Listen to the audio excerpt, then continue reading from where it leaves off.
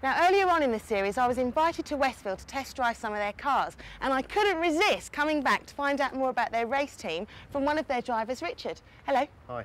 So, how long have you been racing for? About 14 seasons now.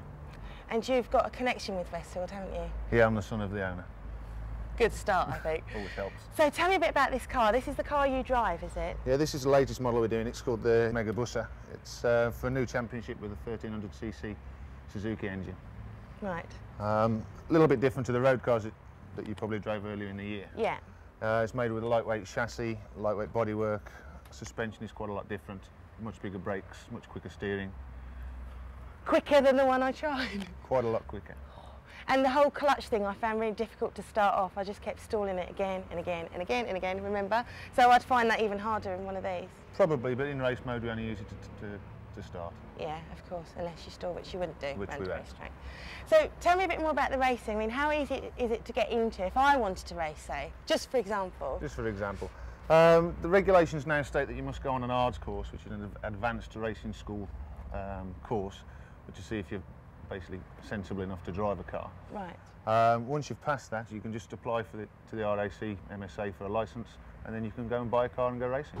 And the course you're talking about, do you have to do like lessons before, as in a car test or a bike test? No, it's just a one-day lesson. Okay. And do you need to like have any pre-knowledge of racing before you go to this? None whatsoever. On that day they'll teach you how to do it. This sounds good. And cost? Cost this year is about £265 for a full day's course. Then you need to get a licence, which is about £50.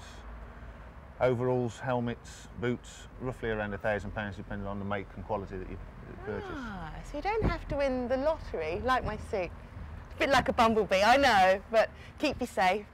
So when's your next race? 2 weeks' time at Snetterton. Really? Yes. Can we get there, do you think, to go and have a look?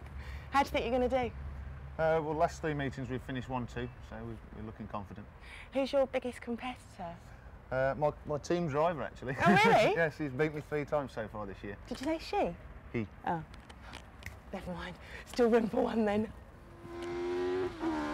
Right then, Rich, do you think I can fit in that? We'll give it a go. Come on. Now, I understand the seats are made specifically for the drivers? Yes, yeah, just so you don't have too much movement when you're in the car, really. Is that like when you have to sit in the bag with the polystyrene balls and they suck it all? Very similar. Right? Ah, I think, Houston, we have a problem. I think your bum's a little smaller than mine.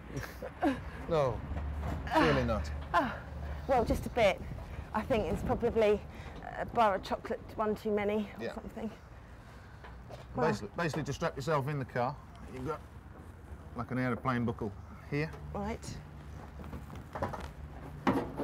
And here. And here. And goes in here. there. Then you just pull those down until you feel they're tight enough for your own safety. As a bug in the rug. Well, I completely understand why it has to be this tight, obviously, because then you're not going to move about. I think I'm jammed in like a sardine, actually. Yeah, you do get a lot of inertia, you know, when you're driving around the corners and under braking. That's why you've got it across the shoulders as well. Just point of interest, do you wear a helmet when you're racing? Or yes. And goggles, or is it full visor? Helmet, full visor. Because I couldn't see a thing when we were speeding along the other day because my eyes were just full of water. So tell me some more modifications that you've got on the car. The main ones really are the brakes. We've got big touring car style AP brakes on the front, which make a huge difference over the standard road going cars. Yeah. We've got a slightly modified clutch.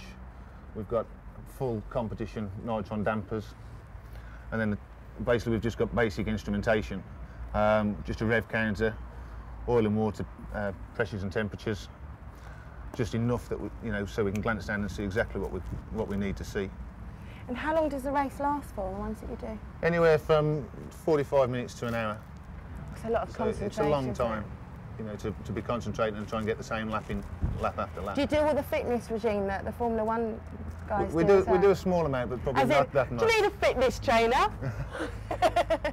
Couldn't afford you. Well, I think as I'm nice and fit and I can just about fit in, I think I'm ready to have a go now. Okay, I'll leave you to it.